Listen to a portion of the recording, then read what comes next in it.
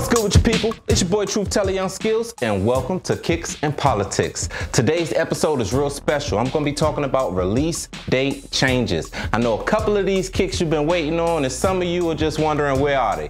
And I got the info for you. But before I go any further, could you hit that like button, turn on your post notifications, subscribe to the channel, and most importantly of all, leave a comment. Politic with me, Mo.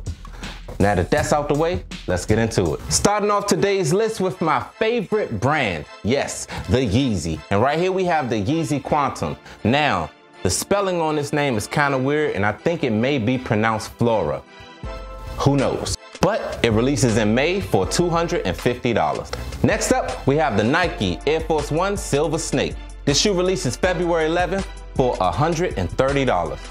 Next up is the Nike Dunk Low. Free 99. This shoe right here releases summer 2021 for $110. Dope shoe, must have, must grab. Next up is the Aj1 Paisley. This shoe releases spring 2021 for $140. Next up is the Air Jordan 12 Low Super Bowl. This shoe releases February 6th for $190.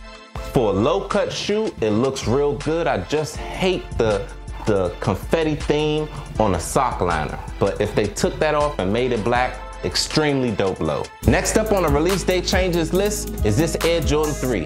They call it Midnight Navy. It releases March 20th for $190. Next up is the Air Jordan 9 Change the World. Now this shoe right here is a women's exclusive, and I don't have any information whether it'll come in extended sizes as of yet. As soon as I know more, I will update you. This shoe right here releases March 4th for $190. Next up is the Air Jordan 5 Anthracite. This shoe right here releases February 6th for $190. Next up is the Air Jordan 11 Low Citrus. This shoe right here is a woman's exclusive. It releases May 6th for $185. Next up on the release date changes list is a shoe I keep talking about. This is the Air Jordan 4 Taupe Haze. They keep moving this date around. First it was the end of January, and now it's the end of February, February 27th. This shoe will finally be dropping and you can get your hands on it. It's going to be releasing for $200. This is the Air Jordan 4 Taupe Haze. Moving on to my favorite part of the show, and I call it now or never. What I do is I show you the shoe. If it's a now, you gotta have it. But if it's a never, you wouldn't grab it. So let's get into it.